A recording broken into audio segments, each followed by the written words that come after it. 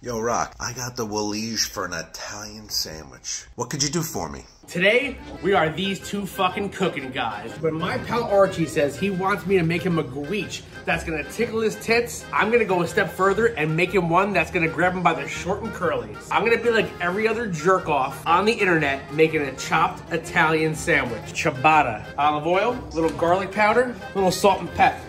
We're going to the air fryer, but it's gonna be a toaster.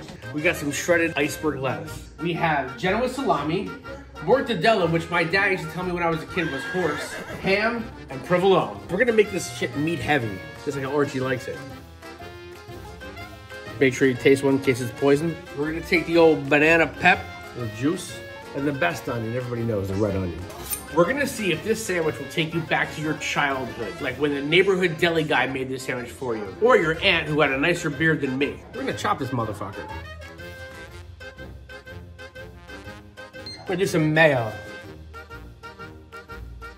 Oh, maybe I should have had a fucking fuller mayo. Italian dressing. Red wine vinegar.